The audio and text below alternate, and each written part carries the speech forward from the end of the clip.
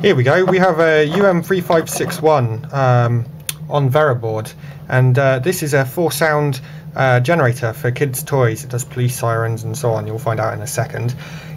These two buttons, both go into the chip, and they've got positive and negative going to them, and basically these to select the different noises.